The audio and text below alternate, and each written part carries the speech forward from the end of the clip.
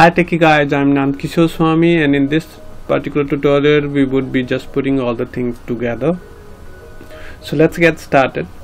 So to enable our computer to play the game, we would be using a particular flow, and that flow is something like once customer comes in, we'll first check if customer makes an order. That would be based on the what sushi they are ordering. So we'll capture that particular sushi order area.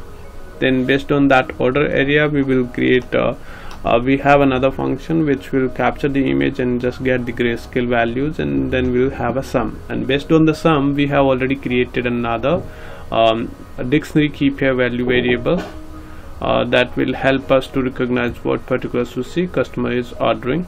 So that's here.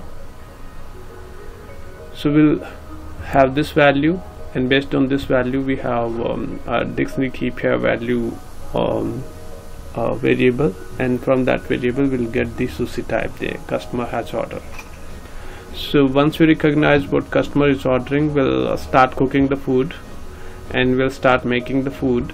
And at the time making the food, if we recognize we are running low at any of the ingredient, then we'll buy the ingredients. And once that is done, we'll also clear the table and then repeat the same thing. So how do we do it? Let's declare a variable s1 that would be denoting like seat 1, and get the seat 1's sum of the grayscale area, which would be the sushi area. So once we get the sum, we'll check if that sum is available. So how we will get the sum? That is here. So we pass a top left corner a value of sushi and the bottom right corner of the sushi. Then we'll convert or get the sum of grayscale area. Then we'll check if that sum value is available in the dictionary key pair value variable, which is here. If that is available, it means customer has ordered something which is known or in our recipe. If it is, then we'll start making the food. If it's not, then sushi not found, or customer is not available, or might be available but ordering something different which is not in our recipe. So this is the flow that we're going to use, and similarly we'll repeat the same thing for all other 6 seats.